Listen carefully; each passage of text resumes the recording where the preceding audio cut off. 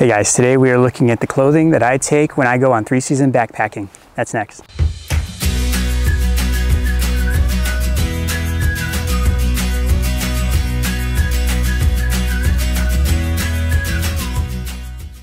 Welcome back, Country Renegade. I'm Jeff. This channel is all about hiking, backpacking, the outdoors, and all the gear in between. If you're into those things too, consider subscribing. Today we are looking at the clothing that I take on 3-season backpacking trips. Everything that I have, I'm either wearing or it fits in this little pod here.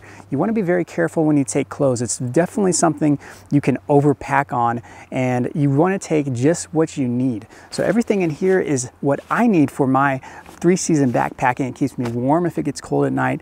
It gives me a change of clothes if I get wet or dirty or anything like that. But it allows me to have the versatility I need for all the different temperatures that I'm gonna encounter. So let's take a look at it in more detail.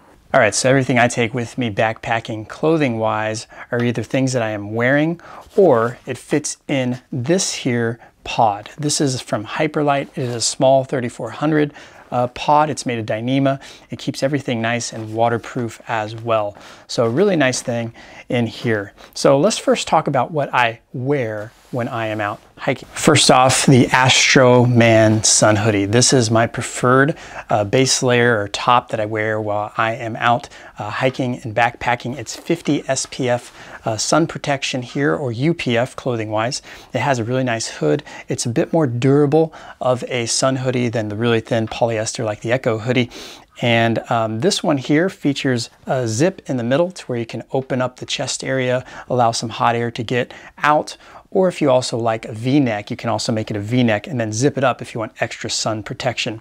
Little chest pocket here in the middle as well. You can store some things as well, but super stretchy, super breathable, really quick drying. It weighs only 5.6 ounces and it sells for $89. I think it's well worth the money. It's a little bit on the higher end, but durability and the amount of sun protection and the features that it has, it's a good deal for me. If you want to see a little bit more about why I chose this sun hoodie in particular versus other options that are out there, you can click the video right here and check out some comparisons that I made. Looking at the bottoms, I like to wear the Outdoor Research Feroce pants. These are super thin, super lightweight. They're super breathable as well. These will also have 50 SPF sun protection. These have a mix of nylon and spandex as well, so they're super durable and really stretchy as well. They can brush against rock, different things like that. They're not gonna tear or rip or anything very easily. These can also repel light rain to an extent as well. I use these pants even when I'm glissading down the snow, and they tend to hold up and not absorb tons of water or anything like that as I'm doing it. So they're pretty lightweight. They weigh in at only 10 ounces.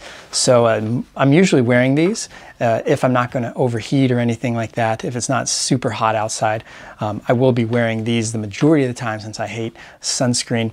Like I said, 50 UPF. These sell for $89 new at Outdoor Research. All right, so looking down at the feet, I have a combination of socks that I like to use. I have this Injinji liner sock, and if you can see, it has these little pockets here for the toes, and it really helps to prevent blisters. At first, it felt kind of weird having material between your toes and stuff, but as I started walking and hiking, I can do super long distances now without a bunch of blisters like I used to get in the past. So they're super thin.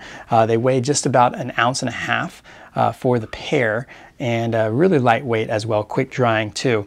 I love to use my Darn Tough socks over those. So I'll put these over. They have a light cushion. They're mid heel here, go up to about the calf area. And these are the socks that I typically wear. I love these. They have this amazing warranty as well. It's like a forever kind of warranty. So if you ever wear through a pair of these, you can take it wherever you have a dealer and they will replace it. They are a bit pricey. One pair of socks is about 20, 25 bucks or so, but well worth it considering they're one of the last pair of socks you'll ever own as long as you don't lose them. So pretty cool with that. Shoes wise, I currently have the Ultra Lone Peak 5s. I really like these shoes. They're super lightweight. These have about 350 miles on them, and they're pretty worn in certain areas. They're super thin, super quick drying. I prefer shoes that don't have Gore-Tex in them because I can ford through rivers and stuff, and they're gonna dry pretty quickly. Inside of these, I have these soles here. These are TreadLab soles. It features a carbon fiber heel here, and it raises the arch of your foot to provide additional support. So if you're transitioning to trail runners and looking at getting something that's zero drop, like these Lone Peak Ultra shoes here, you definitely need to check out these Tread Lab soles. It will raise the arc of your foot, provide that support for you depending on the different arc heights that you have. This one here is a high arc, and it provides great support. It really took the pain out of my knees when I first transitioned to trail runners, and I won't go hiking without these super awesome soles here. Definitely recommend getting these if you start going into trail runners. The Lone Peak 5 sell for about $150, brand new. You can find them every now and then on sale because they did just come out with the Lone Peak 6. The Tread Lab soles come in different colors as well. The yellow one is kind of like a high performance one. I also have a blue one in my other just everyday shoes that are kind of more like just a cushion kind of support. And then they have a green one, which is another feature as well that you can have. So whatever need you have, Tread Labs has you covered for the support. The soles range from about 80 to about 50 bucks depending on the kind of performance that you need. I also enjoy wearing hats, but I want something lightweight and quick drying. So I use the North Face Horizon hat. It's super lightweight, 1.5 ounces. It has a relaxed classic fit that I like. It's breathable, quick drying, offers great sun protection. You also have this inner sweatband here that's really stretchy and keeps the sweat out of your face. So that's a pretty nice thing as well. And then this is a heat reflecting logo. The Horizon hat sells for about $25 new. All right, so let's go ahead and open up the pod, check out the clothes that I take that I'm not wearing when I'm backpacking. These are usually things that I take when I am at the campsite, or I want to take off my stinky clothes or wet clothes, let them dry, and I'll transition into these. These are like camp clothes, keeps me warm, keeps me comfortable. I always carry a backup pair of socks and liners just in case mine get wet out. I can always switch into those as well. So first thing here that I have is the Outdoor Research Feroce shorts. Now I really like these shorts because they're the same material as the Feroce pants, also offer that 50 SPF protection there, and they're super stretchy as well and durable, but they're coming as shorts. So if it's super hot outside, I'll put on these shorts instead of wearing those pants. And also I do like jumping in alpine lakes when I get to campsites and stuff like that, and I will prefer going in these shorts. So they're really quick drying and really easy to use. I did add this little cloth belt here, and together with everything, these are in small, and they only run 7 ounces. So super lightweight to put in your pack and keep there as an extra pair of shorts, or let's say something happens to your pants, you can just put on the shorts and wear those to hike as well. One of my favorite pieces of gear while I'm out at the campsite to wear, or if it's cold and I need to hike and want something breathable, will be this Appalachian Gear alpaca hoodie. This is super cool material. It has an odor resistant kind of material, so you can wear this for days and it's not going to stink, something like polyester or nylon might do. The hoodie is super nice as well. It's a thin material. It's also pretty stretchy. This is 100% alpaca wool material here, so really nice here. It's also made in the USA, so support America as well. It's warm but light. It insulates even when wet, so that's the cool thing about that alpaca material here. It's also very breathable, so you can wear it while you're backpacking and you're not going to overheat, but you can also put it on at the campsite, maybe even put on your rain shell and have a nice insulation there at that. Comes in a variety of colors as well, so there's a lot of options there. These sell out pretty quick because they are very popular. They sell for about 150 bucks or so. This one here is a men's small, weighs only 11 ounces for the kind of insulation you like. So let's say also another reason why I like this is because it's breathable, but it also allows me to wear this over like a base layer, and it's not going to allow the mosquitoes really to puncture through. So it's a thick enough material, it keeps the mosquitoes at bay.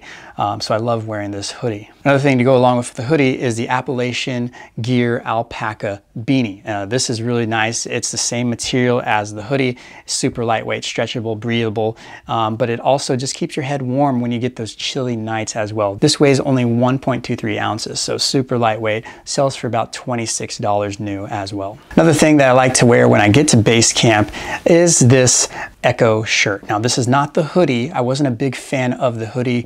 You can watch this video here to see why I wasn't a big fan of the Echo hoodie, but I love the shirt. It's super lightweight, it's stretchy, it's breathable, it's quick drying as well. And when I want something that I can wear at camp after my Astroman hoodie is drying and stinky and all that, I'll put on this Outdoor Research Echo shirt. It's a long sleeve shirt. The Echo shirt weighs only 3 ounces, so super lightweight, and it's very minimal. Now it only offers 15 UPF sun protection, so I don't love wearing this while I'm backpacking. I prefer the Astroman, but if I need a backup shirt, let's say something happens to the Astroman or something like that, then I will wear this. This sells new for about 50 bucks, but you can find it on sale every now and then as well. Another thing I take with me in the pod is a backup pair of Outdoor Research Echo boxer briefs. I really like these. They're super lightweight, the same Echo material, super thin, breathable, and really light. They weigh in only at 1.8 ounces.